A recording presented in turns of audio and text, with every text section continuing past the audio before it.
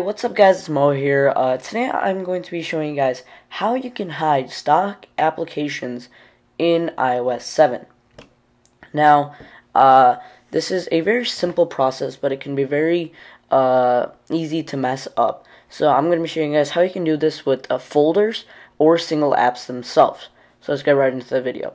So first what you're going to have to do is have one page full of apps and also have a folder in that one page. So you can see my first home page has all apps and one folder up here. And down here at the dock, I have a folder of stock apps that I want to get rid of, which include Passbook, Clock, Reminders, Stocks, Newsstand, and Mail. I don't use those and I don't want them, so I'm going to get rid of them. So what I have to do first is click on the double tap the home button and press the folder you want to get rid of at the same time. So this is how you're going to do it. And you can see that it's in the jiggly mode, so you can delete it. And here you can see that this folder is abnormally big than all the other apps on the screen.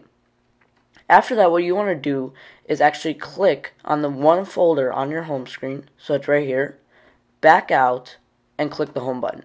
So you can see that folder has been disappeared and it's nowhere on the screen. You can do the same thing for a single app. Suppose I want to get rid of eBay. So I'll pretty much just go to my eBay. I'll drag the eBay out of the folder into my dock, or you can do that anywhere in the anywhere on the screen. But I'm just doing it in the dock for making it easier for me. So you just want to do the same thing. Double tap. Oh, here I just messed up. Hold eBay and double tap the home button at the same time. So you can see that the same thing happens. It goes in the jiggly mode, and the eBay app is bigger than all the icons on the screen right now.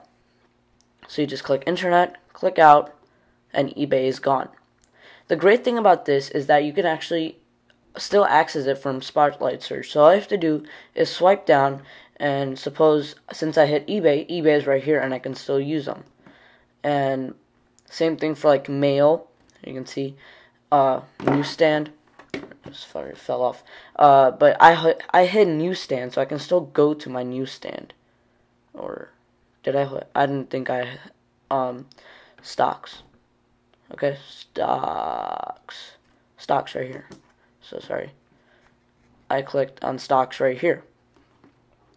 So yeah guys, that's about it for this video. Another thing about this setup is that if you get rid of it, once you restart your phone, all the apps will come back to where they automatically were, which is the biggest downside of this. If it stayed the same, that would be perfect. But if your phone turns off because of the battery dies, all the folders would come back, or the apps would come back where they were. So that's the only problem with this setup. But yeah, guys, that's about it for this video. If you like the video, make sure to like button down below, subscribe for future content, and I'll catch you guys in the next video. Peace, guys.